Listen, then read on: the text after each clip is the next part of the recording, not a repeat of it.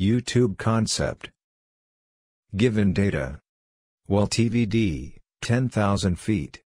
Mud weight, 10 ppg. Slug weight, 16.8 ppg. Slug volume, 10 barrel. Drill pipe metal displacement, 0.008 barrel per foot. Drill pipe capacity, 0.0176 barrel per foot. Any well can be considered as U-tube. One arm of U-tube is considered drill string, and second arm as annulus.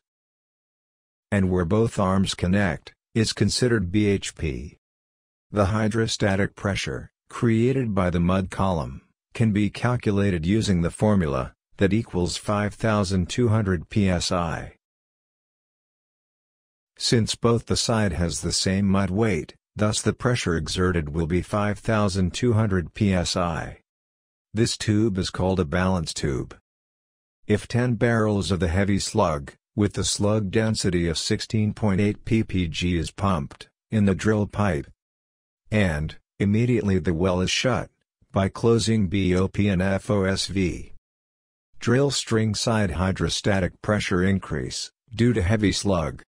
The hydrostatic pressure in the drill string can be calculated as given below. That equals 5,400 psi. Annulus side hydrostatic pressure remains unchanged at 5,200 psi.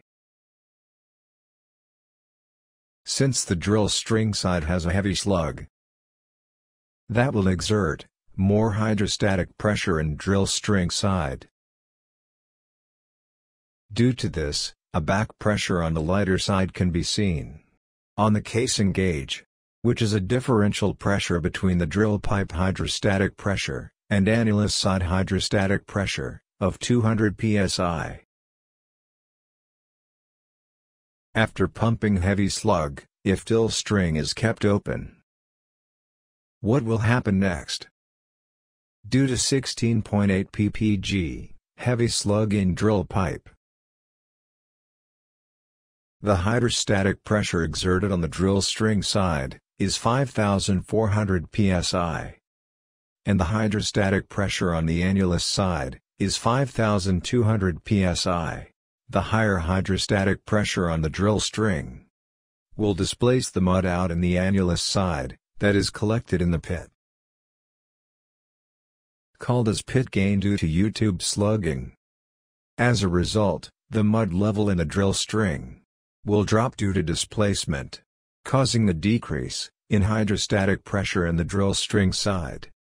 When equilibrium is achieved, the hydrostatic pressure in the drill string becomes equal to the hydrostatic pressure in the annulus side, and no further pit gain. Due to a drop in drill string mud level, that causes an empty pipe on the top. The well has equalized, and BHP becomes constant. Let's calculate pit gain due to U-tube slugging. The below formula can be used. Slug volume into slug density divided by mud density minus 1. Input all the given values. By solving the equation, the pit gain is calculated 6.8 barrels. Let's understand the second condition. If we want to calculate the empty pipe, or drop in the mud level in drill pipe, let's understand the logic behind pit gain and empty pipe. Due to heavier mud weight in drill string, the drill string side fluid will exert more pressure than the annulus side, and since the well is open, due to this fluid is displaced in the pit, causing pit gain. Thus level in drill pipe decreases. As per calculation, pit gain of 6.8 barrels is collected in the pit, causing drop in drill pipe mud level. Mud level drop in drill pipe, and collected in the pit. This means 6.8 barrels collected in pit came from drill pipe. The given data, drill pipe capacity is 0.0176 barrel per foot. If the pit gain 6.8 barrel, divided by drill pipe capacity 0.0176 barrel per foot will give Level drop in drill pipe due to U-tube slugging. By solving the equation, the drop in drill pipe, or level drop, is 386 feet. If a lighter fluid is pumped into drill pipe, instead of the heavy slug, what will happen now? A 30 barrel of lighter pill, of 8.6 ppg, water is pumped in the drill string, and the well is shut by closing BOP and FOSV in the drill string. Then hydrostatic pressure in the drill string will decrease, because of the lighter water pill, but annulus hydrostatic pressure remains unchanged, at 5,200 psi. As per the calculation, hydrostatic pressure in the drill string is 5,075 psi. Because the well is closed from both sides, a differential pressure of 125 psi is visible on the lighter side.